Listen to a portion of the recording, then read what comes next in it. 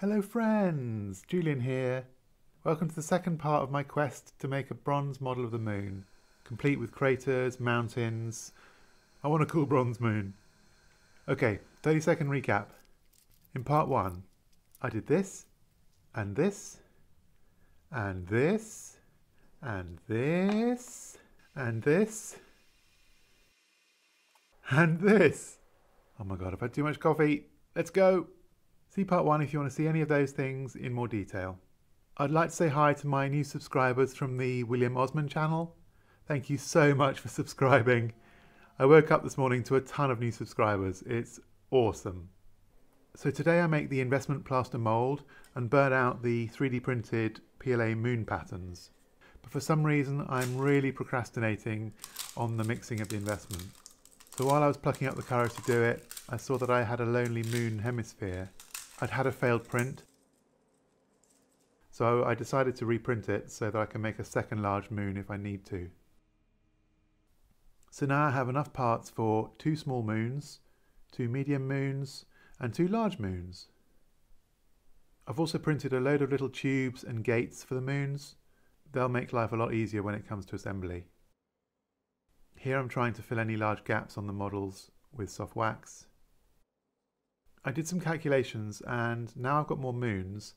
I might not have enough investment. In fact, I've definitely not got enough investment to do the larger moons right now. I have ordered some more.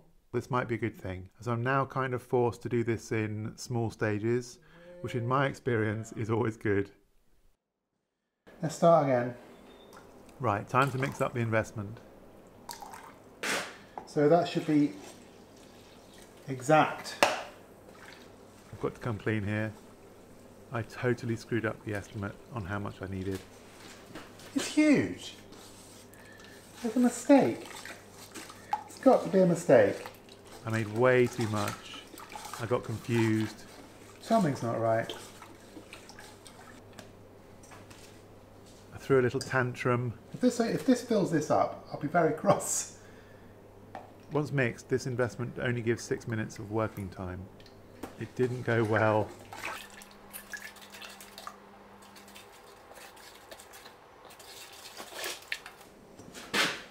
Oh my god, I've got so much left.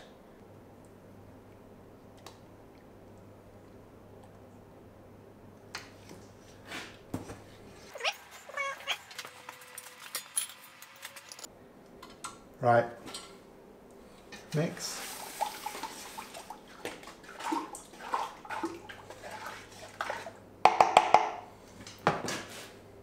During this first go, I was pretty disorganised and I ran out of time.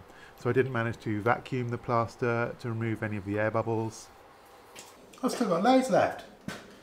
So it's at least double wrong.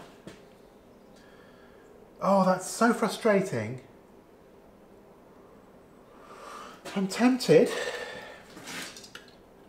It's too late now, of course. Alright, let's try and vibrate.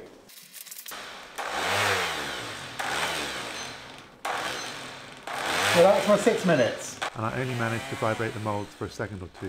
It just didn't seem very effective. I think I was doing it wrong.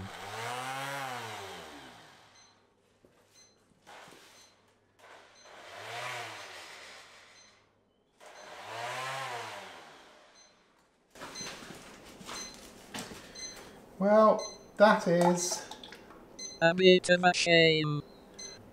I can see it's going thick already.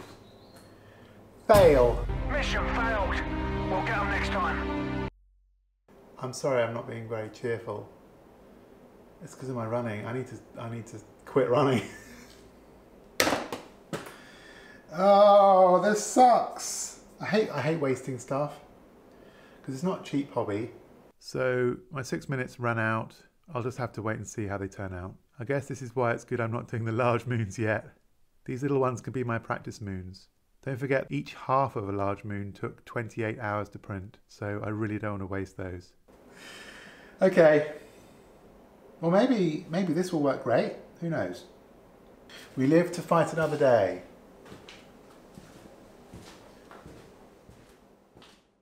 Oh, I'm in a much better mood today. I must have just slept badly. It's the running. It just absolutely knackers me out. So, today rather than pour more plaster, moulds and do all this business, here's the other one. I'm going to do these to completion first, and then if they go well, we'll sort of upscale and do the medium ones next, and then if they go well, we'll do the big mothers. This one's hollow and this one is solid. So I'm just going to pour the whole thing in and see what happens with that one. I removed the moulds from the plastic tubs. Nice. So this is the hollow one with the core.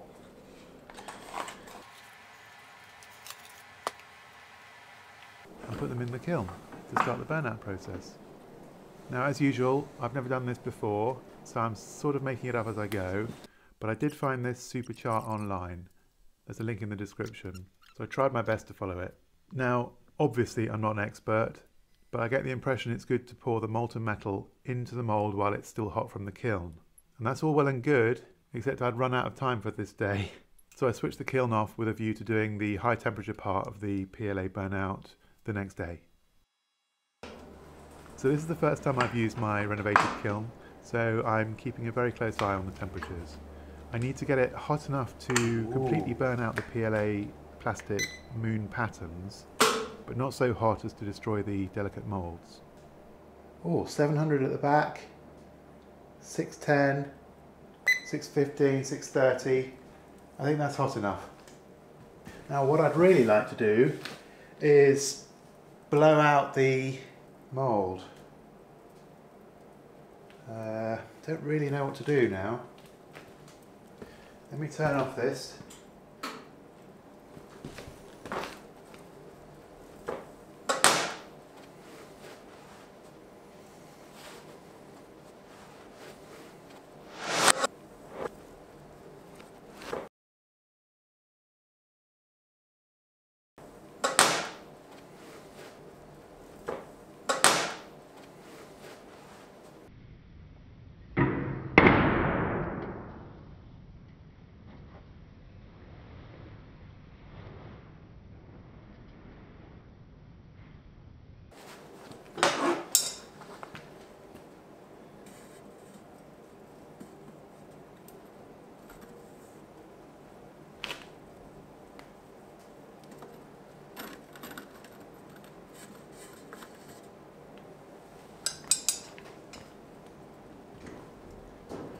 Well, it seems, well, it's glowing red hot in there, but whether it's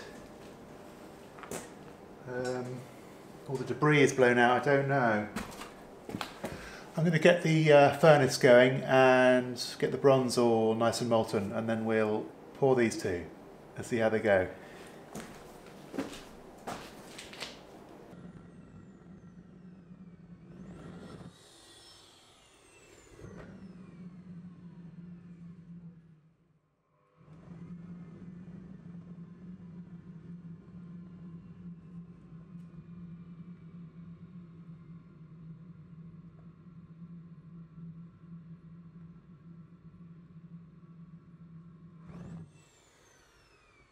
So I had a lot of trouble getting the furnace lit this time. It had taken so long to light that the diesel had pooled in the chamber, so I had to be careful not to turn up the air too much until the diesel had been used up. It was very dramatic and not in a good way. Yeah, it's still too much diesel. So I turned it off the pump. Just need to burn away. There's probably like a little bit too much diesel in that tank. This is the one drawback with this. I'm going to wait for that to burn off, then I'll restart the diesel. So I don't want it all to whoosh off at the same time. It'll be a big old fireball.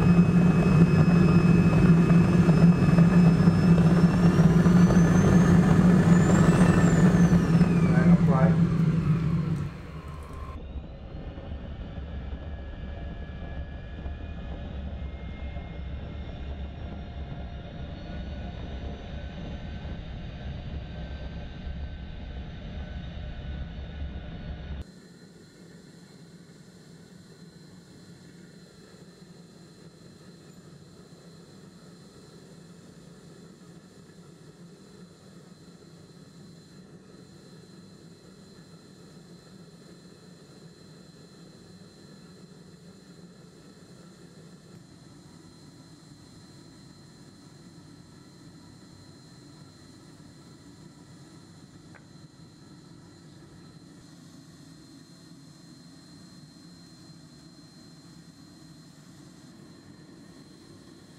I hope you're all enjoying my new fall clothing collection. It's very much based on that derelict look that was very hot last year.